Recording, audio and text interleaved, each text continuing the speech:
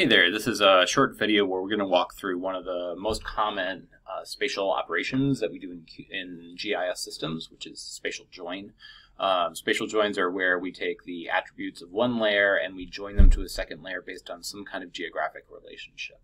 One of the most common ways we might do this is if we have point data like households or individuals or observations or diagnoses of illness, etc. And we want to think about what's the larger pattern, so we want to add a census tract boundary or some other kind of boundary to them. So we can identify points that are within polygons. That's a really common example of this. So there's lots of different ways to do this, lots of tools that do this. Like I said, it's really common.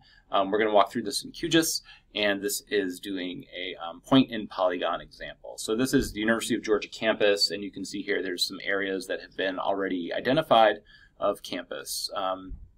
Side note, cartography here is using the shape burst tool in QGIS, so I actually like quite a bit. When you are setting up a categorical variable, like in this case, areas, right, we can choose a shape burst fill. And in this case, I'm going from a color to a transparent, and then I just have that color just on the outside of the areas. And it's a nice little cartographic trick, I think. So we're going to add some points to this map. So we've got the areas. Let's add our points. Our points are going to be some photos that were taken by students in a past semester around campus. So pull them over so you can see them on screen. We have them in a CSV file. The CSV file is this one right here, photo point sample data. And it actually has X and Y coordinates in the data. If you were to look over here, you'll see there's X and Y coordinates right here. So we can add them to the map just straight from the CSV file. So go ahead and click on Add, close, and you'll see the points. And most of them map into one of these areas. There's a couple of rogue ones here. But for the most part, they fit on campus pretty well. But if we open the attribute table for these points, you'll see that they don't have X and Y coordinates, but they don't have an area. And so what we're going to do is add that in. And the tool to do that, like I said in QGIS, is the Join Attributes by Location tool.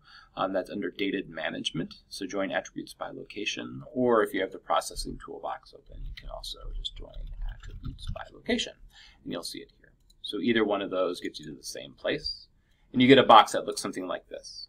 Your input layer is what you're joining to. It's what you want to add attributes to. So that's what makes it the input layer. So we're going to go ahead and choose our photo points. That sounds good. And then our join layer is the campus areas. So I actually have two copies of that layer on here right now, so I can choose either one of those. And then you want to indicate the relationship. So in this case, I want to join attributes for all points that are within the campus areas. If you had two polygons, you might do something like intersects or touches or crosses. Crosses might be for a line, like a road or something like that. So there's different kinds of relationships that you can indicate, but there's some kind of geographic connection between these areas. Points and polygons within, that's a pretty straightforward one. So if I go ahead and click on Run, it should go pretty quickly. I don't have very many points in this, and it only took about half a second. Right here, so we go ahead and close that. And now we have a new joined virtual layer. This little bug kind of processor thing here tells you that it's stored just in virtual memory. It's not saved on my computer yet. I did not want to choose properties. I wanted to choose attribute table. Apologize for that call. Let's try that again. Open attribute table. And if you scroll over, you'll see South Campus, North Campus, etc. has been added. So that works pretty well. And so now we have this file that's got these areas added. In fact, even if we wanted to, we could go through then and take this, do properties now. Give